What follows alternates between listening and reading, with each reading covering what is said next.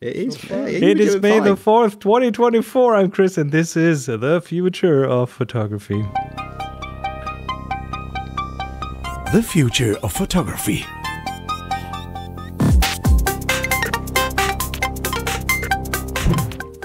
Hey, we're back. Hello.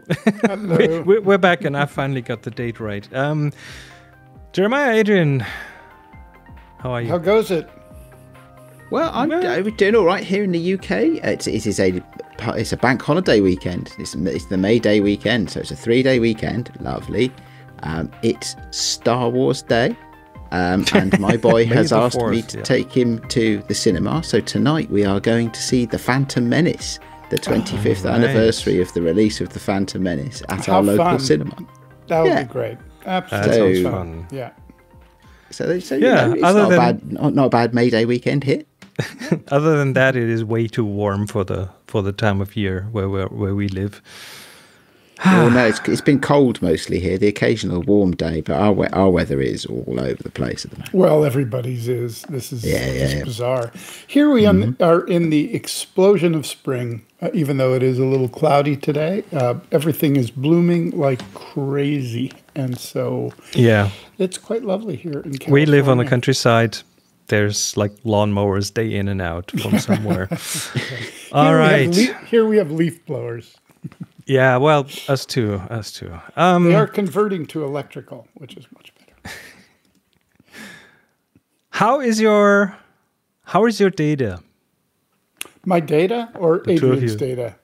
Because I'm asking both of you. We're talking. Okay, you read the title. We're talking backup today, and I'm just going to jump right in and say, just coincidentally, this had nothing to do because these guys had no idea the hell that I went through this week in terms of backup, and it seems that my backup plagues have followed me for years and years as I pursue the perfect way to back up a couple of terabytes of data on my system. 1.5 probably being photographs and art. So you're bringing us some good stories. That is nice. Let me run through what a backup is, why we need it, just to get a few definitions out of the way first. Because I often find that when I talk to people who are not IT adjacent, that they don't really know what backup means. So what do we need backup for? Safeguard yourself against hardware failures. I think that's the top one thing. You have your computer breaks, your disks break, something will break. If a computer is old enough, something is very likely to break over time. A parenthetical to that is like motorcycles. It's either down or it's going down. Yeah. Yeah. So theft, of course. Someone snatches your computer from you. Disasters, fires, or floods, as an example here. And then just as a protection against your own fat fingers, Whoops. Oops, it's gone, right? Oops, I shouldn't have pressed the delete button there. Yeah. But yeah, then that happens. So these are some reasons to have a backup. And what makes a backup a backup? I think the really important thing is a backup should be not called a backup. It should be called a restore. Oh, right? Yes. That's a very Zen way of thinking about it, Chris. Well, I've had enough backups go sideways. Well, go apparently right and nice and perfect. And then later on, when you try to restore from them, turns out that they are not good backups and you cannot properly restore from them. Can I give you an example of that? Well, maybe not the restore thing, but because I want to give it an example, because I'm the cause of this topic right today, and I think I sort of mentioned it briefly on a couple of shows ago. But I need a new solution for backing up my photos and videos. But you have iCloud. Well, I do, and it works really well. And do you know what? And I don't have any problems restoring because there's some stuff I had as part of the prepping for getting a new backup solution, because I do need one. Come back to that in a sec. I have actually been downloading stuff that I only had in iCloud, and it's working really, really well. I have to say, the Apple Photos app doing exports is working really, really well. I haven't had any problems with it at all. There's actually that's not true. There's a small number, a handful of files that have not come down properly, and but nothing drastic. But there's a couple of reasons that prompt me to do this. Right, one is that Apple only offer you 2 terabytes of space, and I'm kind of running out. So I need something, that's a bit more expandable and scalable now. And the second reason is I went back in time in my iCloud library a little while ago, a couple of months ago, and I noticed that a lot of things were in the wrong dates.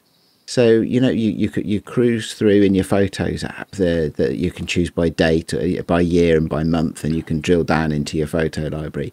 And a chunk of stuff was in the wrong year or month or stuff like that. So I was like, well, how did that happen? And of course, you don't get given any tools in iCloud to make any proper adjustments to those sorts of things, at least not at scale.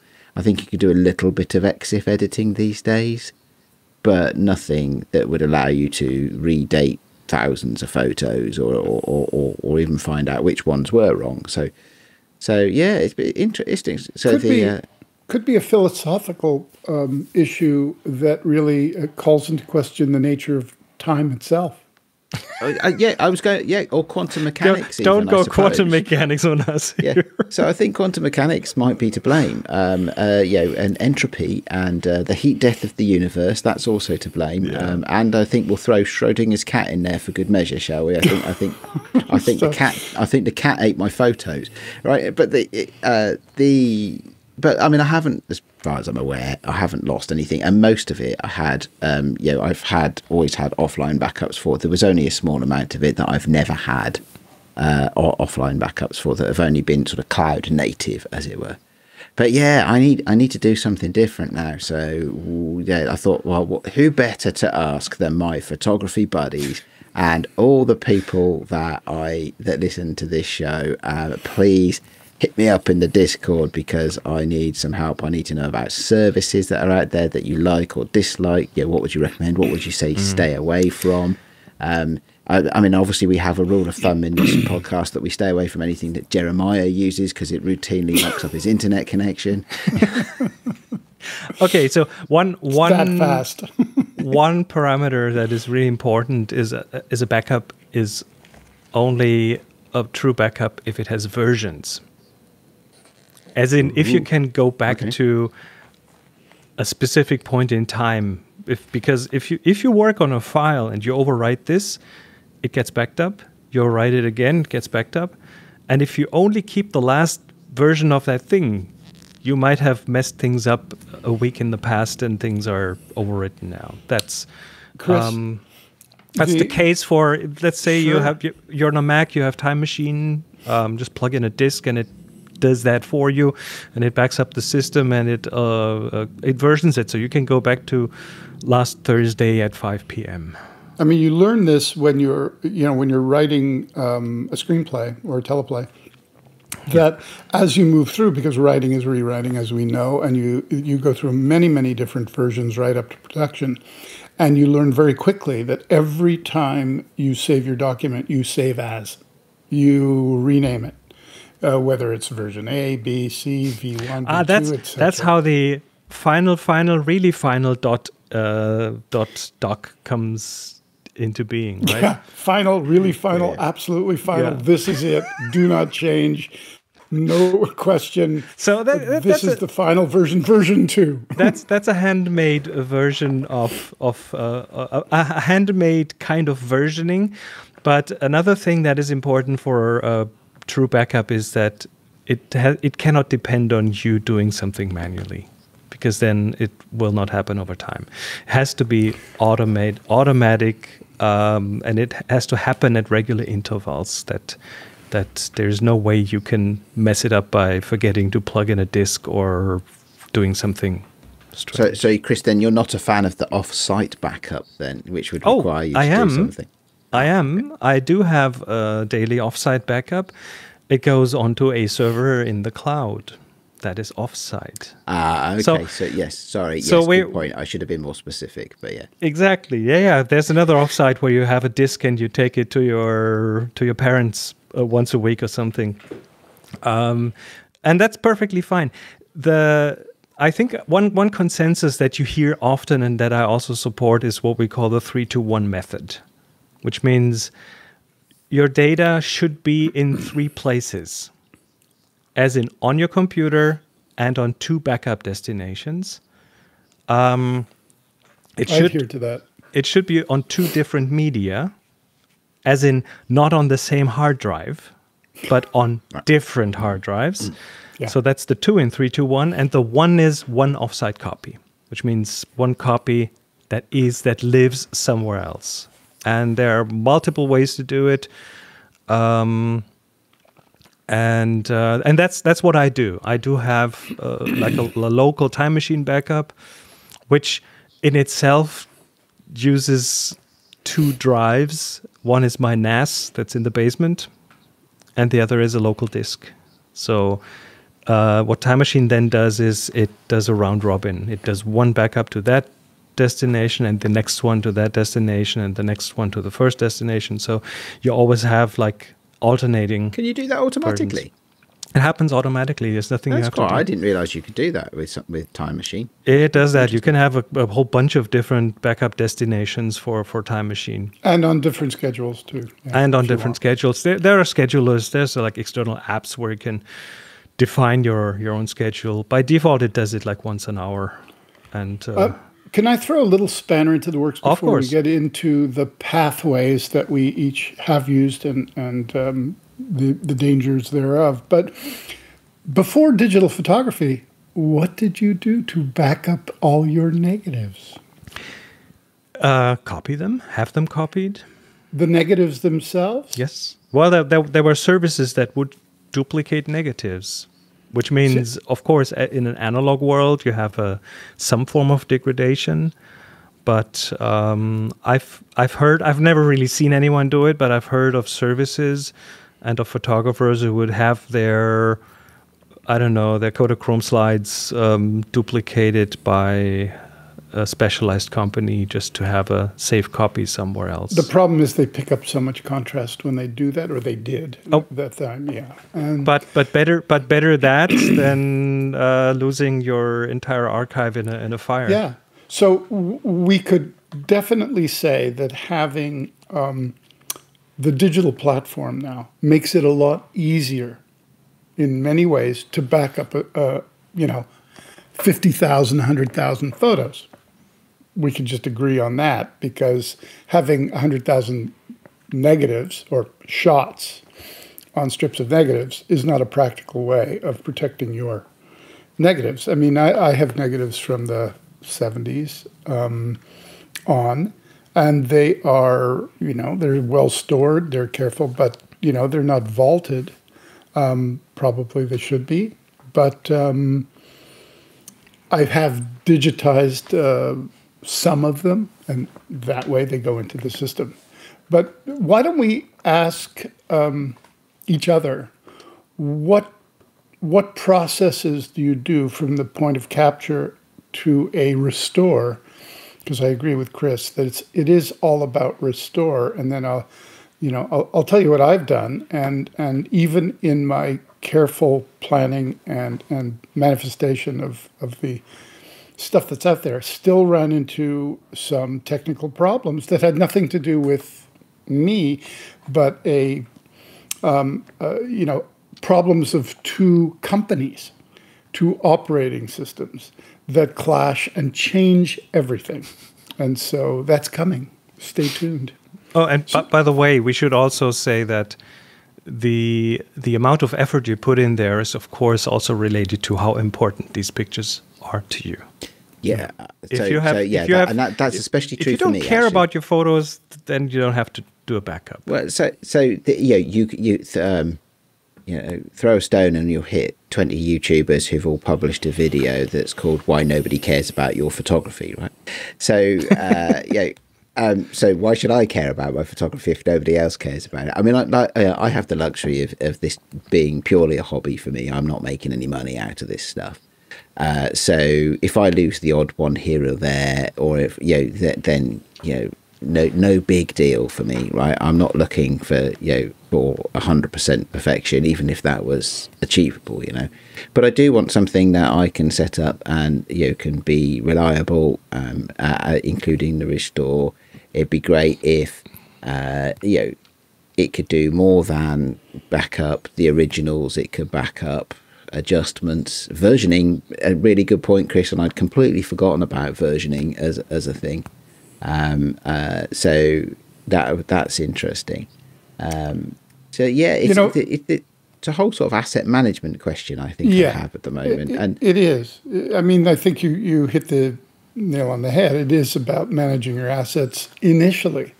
I mean, when I do my captures and I bring it into my main computer, the first thing I do is I put it into a folder in Lightroom. And then as I kind of pull out the photo, download it to the desktop to edit, or edit within Lightroom, depending on what tools I'm using, that automatically will save a version of it, whether it's Photoshop or Lightroom. And I can choose to save it as a version, and which I do. I could save a copy and then rename it, or just basically leave it on Adobe's Lightroom as a version. So if I ever go back on it, I can see multiple versions. The Lightroom library, then, I back up, and I back it up several ways. I back it up offsite. I use something called Backblaze. I also use Lightroom. I also use iCloud, so Time Machine. So my Time Machine is running, and also my Backblaze is running. So I have two offsite cloud backups, and they back up all the data, but they also include the Lightroom catalog. Can I ask you a couple of questions, because before you go on to the next bit, because actually that's interesting. So I haven't used Time Machine for years, and it never used to have a cloud capability. So if you use Time Machine now, will it copy? No, it backs up to another drive. Yeah, my Time Machine backs it up to a drive, but the drive itself is backed up. Okay, right. So that's interesting. And the other thing is Adobe, right? So anybody that's listened to the show for a while knows that I don't use Adobe products currently, right? I stopped doing that some years ago. But any conversation about new backup solutions and any has got to include the option about, well, what about Adobe, right? So last time I used Adobe products, the new version of Lightroom was very new, right? I don't, and the cloud backup elements of it and the phone app for Lightroom and stuff like that were all very new, and you couldn't get much storage and things like that. So I would imagine they've matured quite a lot in the last few years, have they, those solutions? Yeah, they have, but I think Skylum now will kind of create a library for you and on Luminar. I'm just really kind of diving into it. It does. Without becoming too specific about what service does what, I think that's at least something that if you want to make a backup, have a look at what the services do that you have your pictures on. As in, does Creative Cloud make backups? Do you have some versions you can go back to in case you mess up something?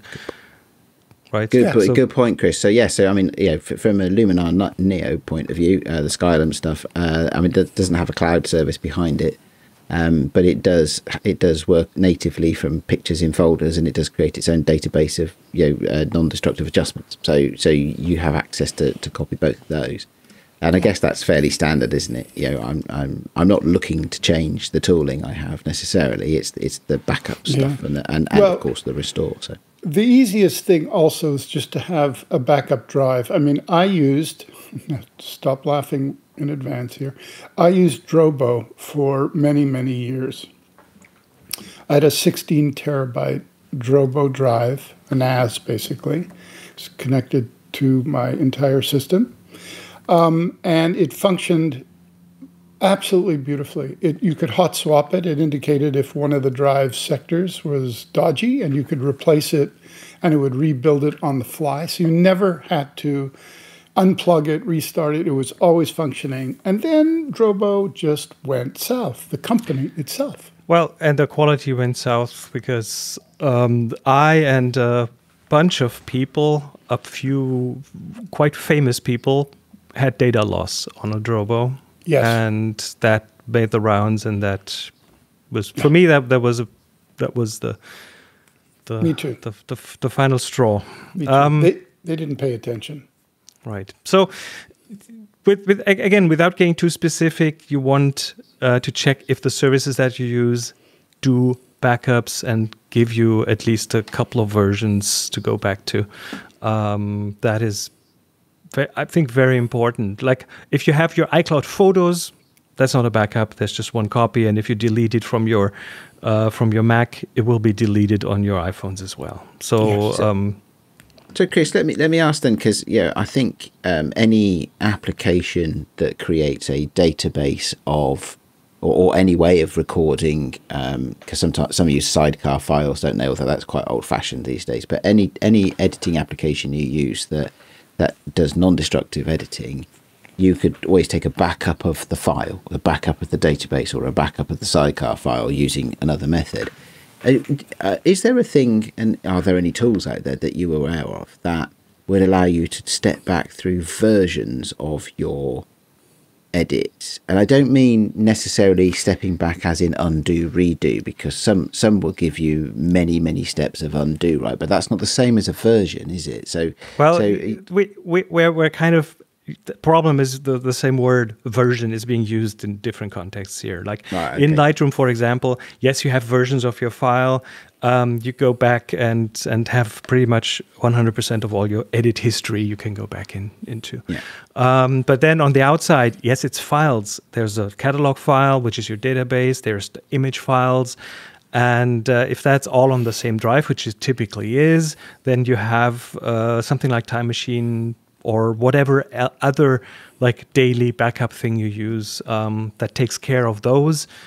And then you could have multiple versions of your database, of your catalog, and go back to one that is like, if you go back to the one from last week, then all your changes that you did in between will be lost, right?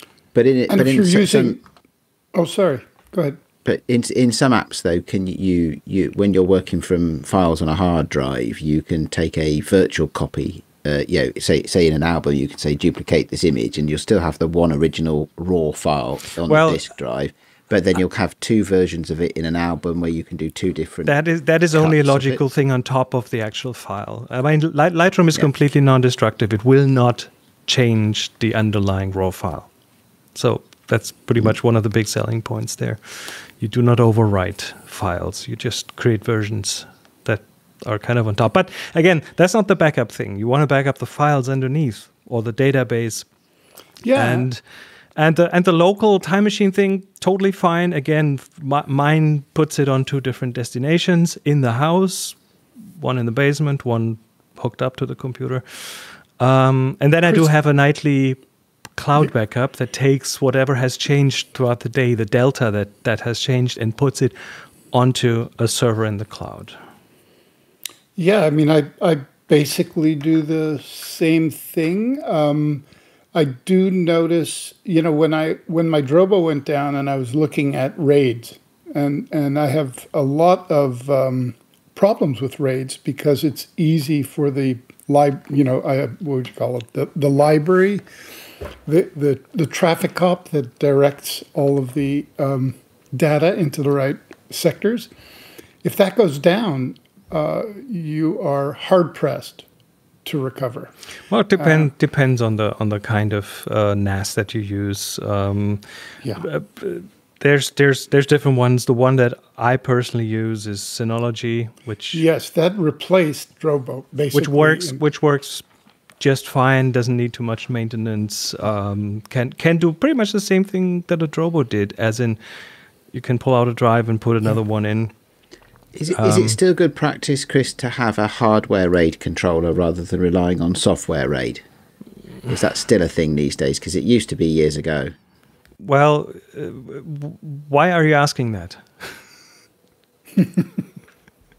Because years ago, last time I was regularly using a RAID, or last time I bought a RAID array, it was the good practice was to make sure that the RAID controller, the thing that the traffic cop that Jeremiah has just described, actually was a hardware unit rather than something where you just had disks and it was a software application that managed it. You know, in the end, whatever works and has the reliability, I don't really care what it does. I mean, Synology runs a Linux operating system with its own skin on top, and I don't even know what they do, but I don't care because I have had this system running for 10 years now, and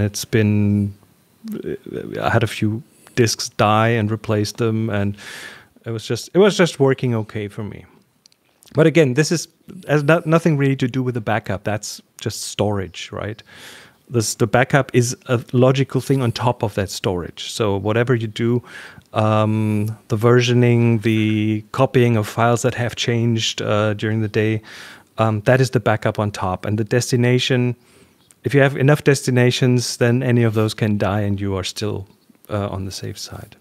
Yeah, I mean, that sounds much better.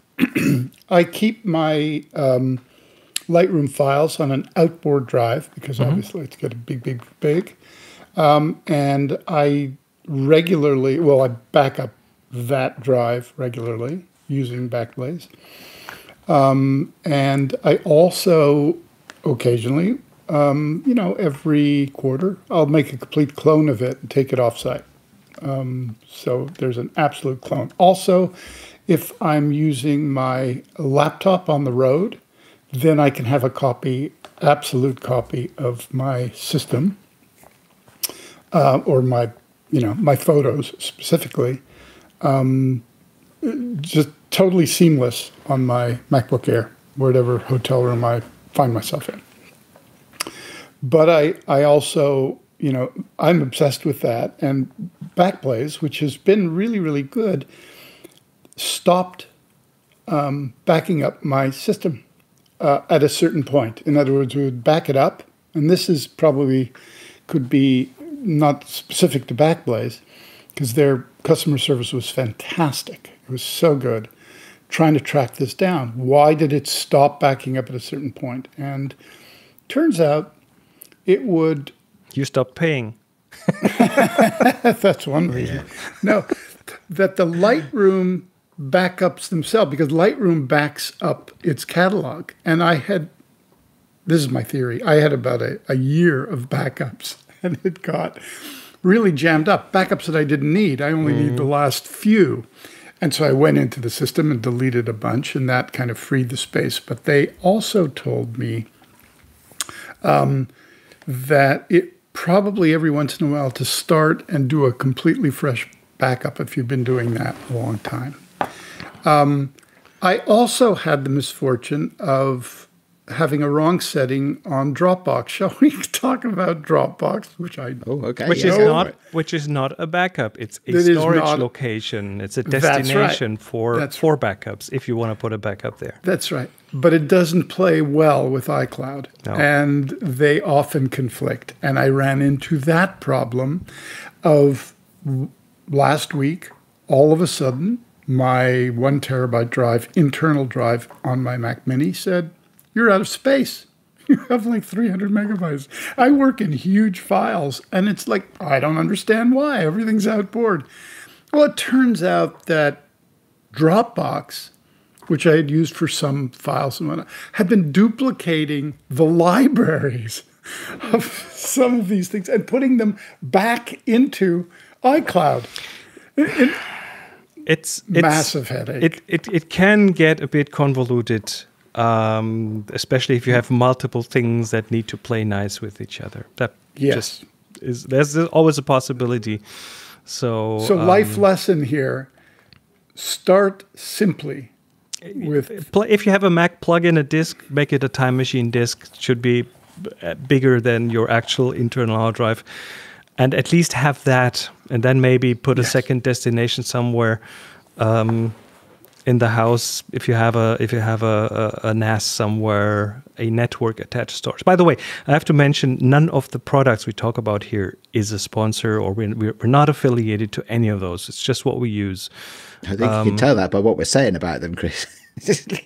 Well, we're singing the praises of Backblaze, which is a good solution. And then well, you say that, but yeah, Jeremiah's Backblaze running has just caused him to drop off the call. So. I'm not sure if it's him, but he just disappeared from the video. He should be back in a second. He'll be back in a second. Yeah. Yeah, there we go. Again. He's back. Yay! What happened? What happened? We cannot hear you. No, I can hear him. I cannot. Reconnect, please. Something is strange. Anyway, this is a good bit. If we don't edit that bit out, Chris, this is a good way of showing a real world example of how things can go wrong with technology, right? And why you need a backup. So that's all good. Are you back? I am. Yes, you are. Good. Excellent. Let me make 2 product recommendations. Again, not affiliated, but it's what I use, and it's what works for me. The one is a piece of software called Arq, ARQ. Okay. Is available for the Mac and for Windows, and it can run in the background and do pretty much similar what Backblaze does, which is, I think, not available here in Germany. So that's why I'm using this one. Allows you to do like hourly backups, daily backups, and so on. I use it for my nightly cloud backups. And then as the destination, because there are free ones, but we had a lot of cases where someone like Amazon offered free storage, and then after half a year, when they had enough customers, they made it expensive, and then the free went away because it needs to be somewhere. There need to be hard drives and things for this data, and that's expensive.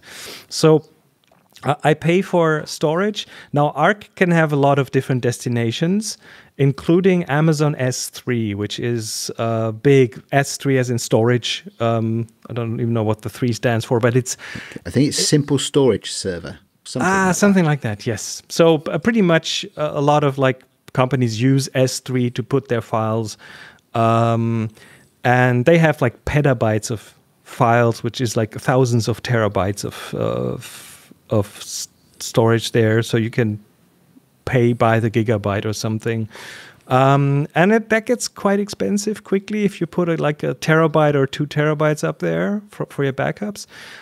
There's another service that has been around for a while, and they are S3 compatible.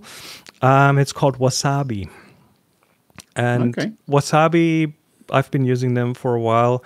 They have the big irons. They have a storage calculator on their website, a price calculator, and it starts at 1 terabyte, and then you slide this up, and it goes up to 10 petabytes. So tell me what do they charge for 2 terabytes, just as an example? I can't even put the slider that low. I think 1 terabyte. 1 terabyte is $7 $7 a month. $7 a month, right? Okay, yeah, that's pretty. So I have 4 or 5 terabytes on there, and I pay for it. But and I had to use it maybe a couple of times in years, but for those couple of times, I would have been in deep trouble if I hadn't had the backup. You're talking about restore. You had to restore. I had to restore files from there a couple of times. A backup is usually something that you never wish to use. But yeah, absolutely, yes. So I do test my restore every other month. I pick up 2-3 files from these services and restore them to a temporary location just to see if they are still there and if I get the right files back. I do the same. Just to be safe. So that is my solution. I have Arq as the software, and again, that supports 10 different kinds of destinations. and I use Wasabi as my storage for the backup, and that has been working fine for me.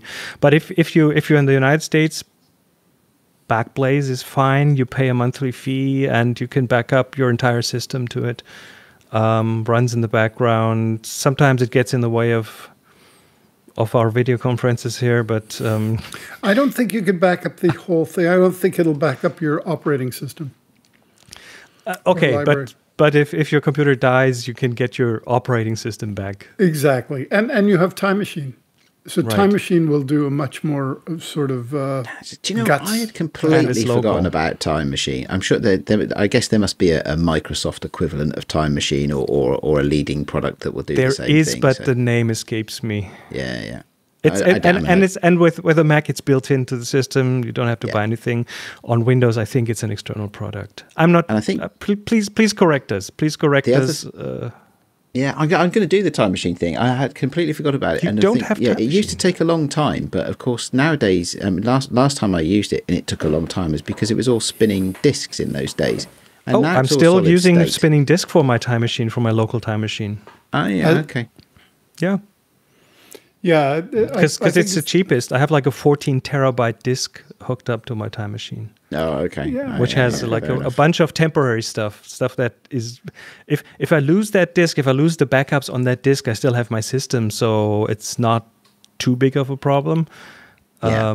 Do you use it for scratch discs for editing and things like that? For some cases, I use it, yes, when I have big things that need to be. Because oddly, put one of the somewhere things, temporarily. first things that happened when I had this cascade of problems last week is, launched Photoshop, did it, and it said like, no, you can't do any editing. You're out of memory on your scratch disk. And I said like, what? That never happened. So I had to go in there and go like, what, change what that is. Now I've solved all of these. But backing up and restoring are, if you have a lot of images and you kind of depend on them in a way for whether it's your legacy, your kids' photos, your living, if you're a commercial photographer, videos, etc., you really want to make sure that you have a system that not only you feel will work, but that you test. Because these things consistently and constantly are changing based on upgrades. And upgrades are not consistent throughout the network. In other words, you can have a operating system upgrade, you can have a storage system upgrade, you can have a application upgrade, and they're not always working together hand in fist. So it's important always to stay ahead of that. And it could be perceived as, well, it's boring and kind of, I guess it's like shoveling snow if you live in that kind of climate. It's something that, I mean, if you want to take the car out and you have a big snowfall, you have to shovel the snow, and you may not like it, but that's the cost of living where you are and driving. So I think that it's an important lesson for people, because if you lose your data, there's nothing more sickening in terms of the feeling of like, oh God, it's gone. And you know why I'm so adamant about my backups and why I do the belts and suspenders thing? Because I lost at one point half a year of photography.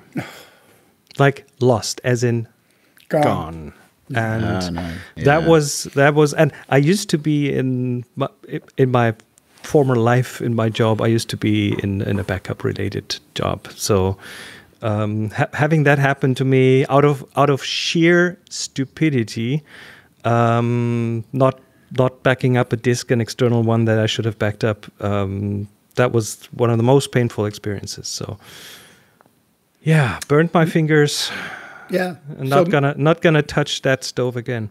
No, make copies and make copies of the copies and put them in safe places. Have it and automated. automated. Think 3-2-1. If you Google that 3-2-1 backup, you'll find information about that. And use what your system gives you and have that offsite copy. If you have to do it manually, then by all means, put it in your calendar and remind yourself every week to take that. I mean, have two Time Machine disks hooked up to your computer and unplug take turns.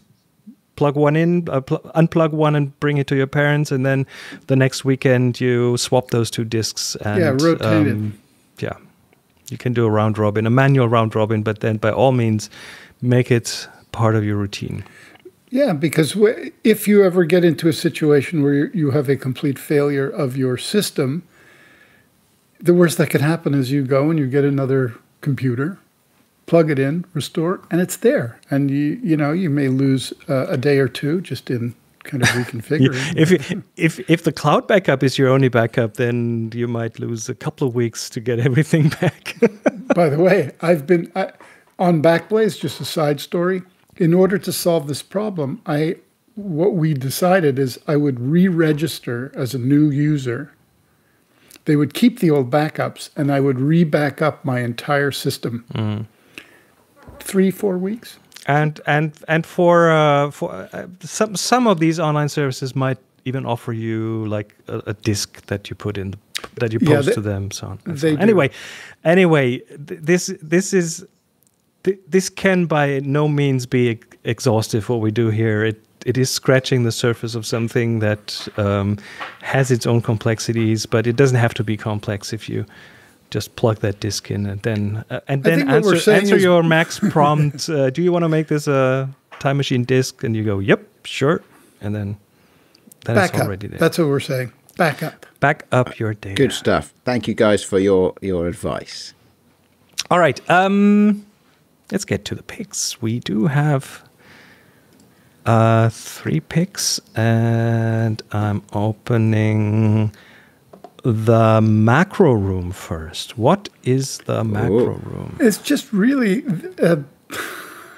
hard to explain, but it's a very interesting photographer who seems to be able to combine ultra slow-mo and regular speed in single sequences, and they are absolutely beautiful. I've never quite seen anything like this before. Worth exploring, because you'll see things that I don't think you've seen before. That is really interesting. I'm loving the show reel. Yeah. That is cool. I'll probably lots of but he also video links. He'll do things like he'll be standing there talking in kind of real time and then drop something which will be in ultra slow motion as he's gesturing, and so he'll, I guess, create a matte. But it's quite complicated. Well, it's lots of editing in there for sure. Yeah. Oh, here you go. Let's see. The one with the grapes. So this is follow the link. There's a video. Look at that. This is good. So he just dropped a bunch of grapes in slow mo, and it turned into wine when falling into the glass. Look at that. It's just nice stuff. Very beautiful. There work. goes my evening. Yeah. Very clever. It's worth looking at this guy's work. All right. Photo London. Yes, Photo London. So this is the annual Photo London event. All sorts of exhibitions and things going on. I couldn't do it justice in just a couple of minutes. But recall I went to the photography show a couple of months ago, and we were going to do a compare and contrast of what once I've been to both. Well, Photo London is in a couple of weeks' time. So just for anybody that's in the UK or be travelling to the UK, check out the website in the link in the show notes. And there'll be some fun stuff to go see while you're in London. May 15th to 19th, 2024. Awesome. And last but not least, I brought us a project. You know Intrepid, the camera makers from the UK? Yeah. They make large format cameras, and they also have I think it's still a development project. It's the Intrepid Lens and Shutter project. So one big problem is if you get into large format photography is getting lenses and finding like pretty much only used lenses, and there's still a few on the market, of course, but I don't think anyone is correct me if I'm wrong, but I don't think anyone's making new large format lenses these days. So they have started their own project, and they have a documentation here on their blog about their prototypes and how they put this together. And then they used an old Copal shutter, and then they found out that it's probably a good idea to build your own shutter, and they keep the development progress up to the point even having their own computer-controlled shutter for large format lenses. That's very impressive, because it's very nice. Yes, and you see over the blog, you see the example images that get better and better. So apparently they are doing a good job at building their own lens and their own shutter. I don't know if it's going to be a product. Probably that's the goal, but cool. Intrepid, you might be able to at one point buy a lens and a shutter from them, which is awesome. Very New nice. large format stuff is pretty cool. Good. All right, so that brings us to the end of this episode. Let's see, what have we learned? We have learned that backing up is important. We have learned that you want 3 copies of your data on 2 media and 1 offsite. We have learned that just copying data somewhere is not a backup, that versioning is kind of important. And we have learned that there's software out there that can help you do that and automate it so you don't have to do it manually. All right, Well, anyway. I've learned that I've got lots of stuff to do and some research and some thinking to do. So I There will you report go. back on what I choose. All right, we'll be back pretty soon. Until then, everyone, take care. Follow us, and bye-bye. Bye.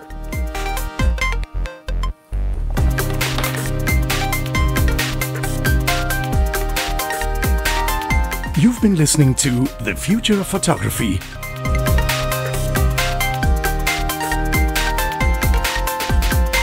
Subscribe to the show wherever you get your other podcasts.